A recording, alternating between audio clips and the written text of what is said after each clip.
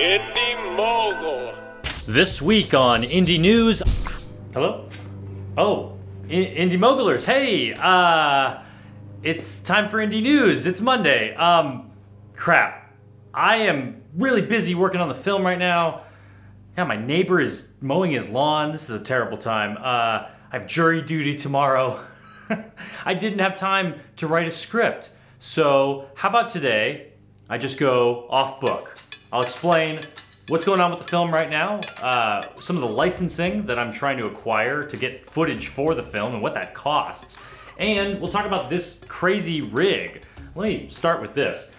You may recall an episode I did earlier in the summer about writing with Sriracha over a blue screen. Blue screen because there's green on this Sriracha bottle and I can't key out the green, I'd have to key out blue. But I'm using that to create some graphics for the film. Last night I had a professional handwriter come over and do the lower third graphics, everyone's name. I have 15 names that need to be featured in the film, on the screen. So she came and wrote them in Sriracha. I can key out the blue and they look great. One of the ways that I had to make it get the right look is first making sure there's plenty of light and plenty of soft light. Like, I don't know if you can see, but there's no shadows on this blue. I mean, very light shadows, but light shadows are easy to key out. Hard shadows would be a problem. So having plenty of light is important. I also put up this black sheet here to help block the reflections of like this light up on the ceiling, because the camera pointing down here off this plastic, which I have elevated off the blue so that it doesn't cast shadows below. Pointing off of that, reflecting off that, you would see the light up there because it contrasts against the white ceiling. But if I block that out, it's okay. And generally I found that if I shot straight down onto the plastic, it didn't work because the camera was fine. I could cover up the camera and you wouldn't see it, but you'd always see the person writing. You'd see like their face because the light is hitting my face, so it's gonna show up in the reflection. So I found if I just tilted the camera just a little bit that way, I got rid of it. And you can't really tell that it's at an angle. To mount this thing, I'm using just a couple light stands, and this is actually like a stand for my green screen, but I'm just using this clamp that I have that has a 1/4 inch screw on the bottom. I put a little ball head tripod mount here and got the camera there. It's actually upside down, but I can flip it in post. And then I'm using a remote. I have a remote shutter for my camera so that I'm not shaking the camera a bunch every time I need to fire off a shot. So let me show you what some of these graphics look like from this chroma key. So here's some Sriracha handwriting, just like a basic title. That right now it's on black, but because I keyed out the blue, I can really put it on anything. So we have, like, let's see, where's a name? Here's a name. Here's what a name could look like. I can still move it around, I can resize it. That's the beauty of keying out the background. I can do whatever I want to it. I can distort it if I have to. So I have 15 of those that I'm placing around the film right now. And I kind of had to wait till this point because the film is almost done, but I kind of had to wait till the film was almost done to even know what are the graphics that I need to get. So now I know these are the 15 people that need to be named in the film. And today I'm going to also get some other designs, spray some Sriracha into a corner, some of the effects that I want to do in the film. And one of the reasons I have to have the film done this week is because film festival deadlines are coming up. The one I really want to hit is South by Southwest in Austin, Texas in March. And their final deadline is this Thursday. Luckily, they will accept rough cuts. I mean, I want to have this as far along as possible. I'm hoping to have the film done. I mean, not done, but it's complete, it's watchable, but I still need to do sound mix and color correction. That's what I'm hoping to have for them on Thursday. And then there's also a more local festival in Columbia, Missouri called the True False Film Festival, and they do documentaries. And their deadline is this Wednesday, so I'm hoping I can hit that one too. It's only $40 to enter that festival. Even South by Southwest, I think for a short film, it's not that much. It's like $40 or $60.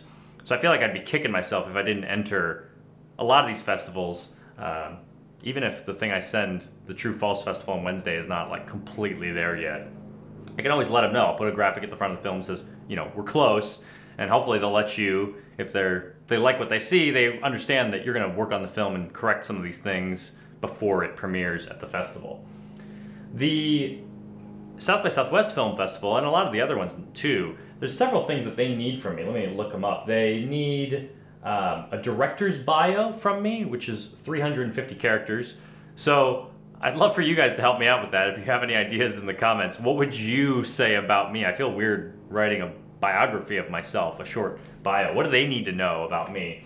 I have to write a 700-character synopsis of the film and a log line, a 250-character log line. So the synopsis is longer. It's what the film is about. The log line is also, just a couple sentences. Like, how would you explain in 2 sentences what your film is? Which you kind of need to have anyway. They call it an elevator speech a lot. Like, let's say you were in an elevator with a movie producer and they were like, for some reason you're talking to them about this short film you're making, you need to be able to explain in 2 sentences probably what it is to continue that conversation. So I need to put those together. And then there's also some other like credits that I need to submit. But otherwise it's just the film and those few sentences that I need to get to them on Thursday. One of the things that I've been trying to do with the film is knowing that, after I go to festivals or even before I go to festivals, maybe a distributor will pick it up. Maybe I can get this thing on Netflix or something. But I assume that anyone who wants to pick up the film, they're going to need to make sure that I have all the licenses in order to, prove that I own everything that's in the film. Fortunately, most of the film I shot myself. I got releases every time I interviewed people, so that's cool. But there are some things like photos and video and music that I've asked people for. And it's good to have, an email trail with these people. They say, yeah, sure, you can use it. But then I also have them signing releases to say, yeah, it's cool for you to use our stuff. So that's good, I have that.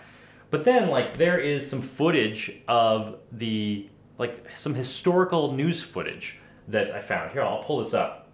And actually, one way, right now there's 2,000 things in my timeline. It's really hard for me to find, get to the right points. Final Cut has a little thing in the corner, a little list icon you can click on, and you can just search through all your stuff. So let me search Vietnam, which will get me to the part of the film where David Tran is talking about Vietnam. There I am. And right next to it I have some footage. Here's some footage of, this is actually the day that David Tran, pretty much the main character in the film, arrives in Hong Kong on this ship from Vietnam called the Hoi Fong. And here's some more footage of it. They actually kind of arrived illegally. The British officials in Hong Kong showed up. I think you'll see it in a second. This is their ship. And they tell them, you need to get out of here, essentially.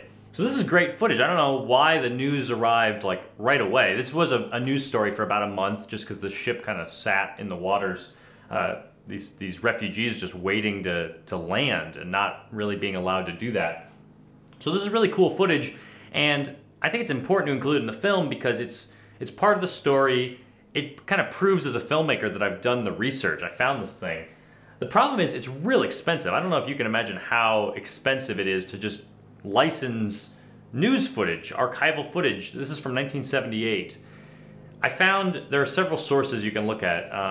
First I started looking at AP Archive, the Associated Press. They have an archive of footage you can look through online. People like NBC Universal has an archive. I can't remember what it's called. I found this one website called itnsource.com. And I found that they had a lot of stuff. Whereas AP made it real easy for me to look through the stuff. I could actually watch it. A lot of it was already digitized. This stuff is film. ITN Source, I don't think any of their stuff, at least the stuff I was looking for from 1978, none of it was digitized yet, but they had pretty good descriptions of everything. So I could tell, I think that's a shot I want to look at, or this is a clip I want to look at. So they digitized a bunch of stuff for me, sent me these previews, which I'm looking at now. And now it's time for me to get the master file that doesn't have a watermark on it, that is higher res, that I'm allowed to use because I've paid for the license.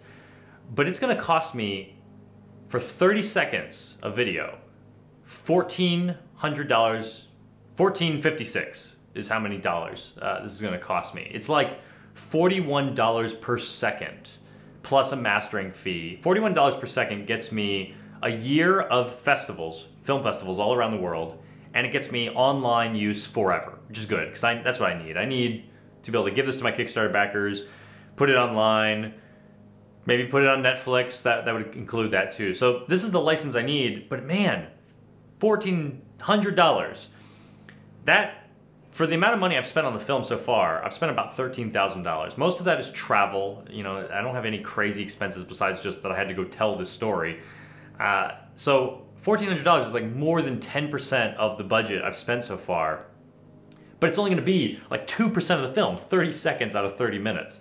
So it's hard for me to warrant that, but it really is, I think it's worth it. I tried to negotiate with these people, but I'm not buying very much from them. So I think, you know, they were just kind of like, nope. And I kind of checked with AP, kind of tried to negotiate with them. It seemed like no one was really willing to budge on their footage. I guess, you know they have the footage, they know that you need it. But in the end, I kind of liked ITN Source. They were the most responsive. Like the people at NBC just stopped talking to me for some reason. I don't know why. I can't even find the footage anymore that they apparently have. AP Archive, they were pretty good. They're a little bit slow to respond sometimes, and the footage I got from them was pretty shaky, didn't have great sound. ITN Source seems to have pretty good customer service people. They're based in London, so I was pretty happy with that experience. One other thing that's going on in this like last week, besides the fact that I'm just madly trying to edit and get the story, you know, get everything good. I have great stuff I want to share, but it just needs to be really polished. We were going through the credits. The same people that are helping me with the handwriting are doing my credits for me, and the credits look beautiful. Here, let me, I'll jump to the end.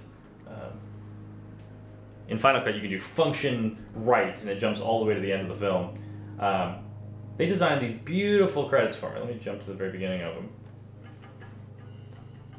I really love what they've done, and they figured out how to get all 1,300 backer names in there really well.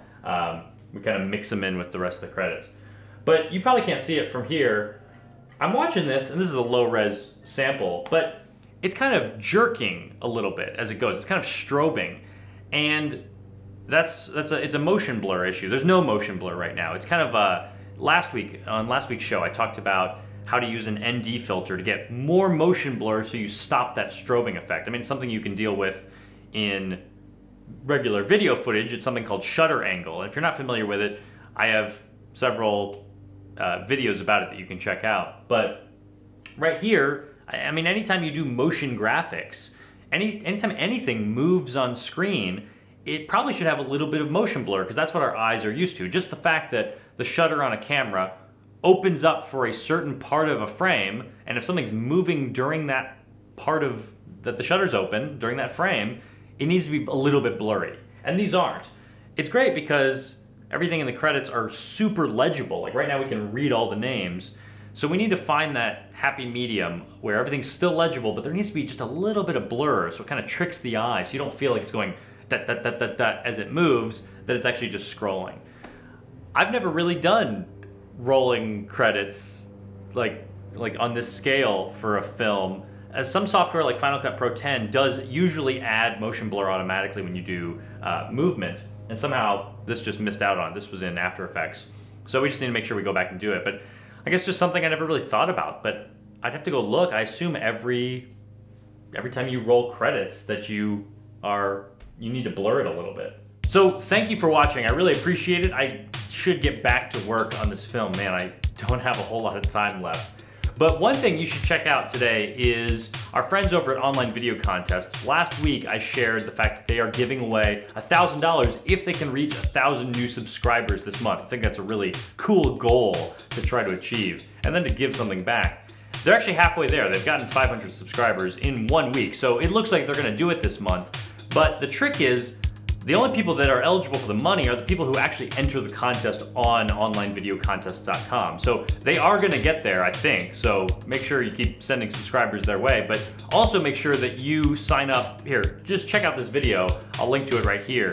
It shows you how you can sign up on the website. All you have to do is just be a member of the website, just click favorite on this contest, and that's how they know who to draw the names from to give away $1,000. They'll actually give away more money if they get even more subscribers. So check it out. You could earn some money for B&H and buy some cool camera gear. Well, I'll talk to you later.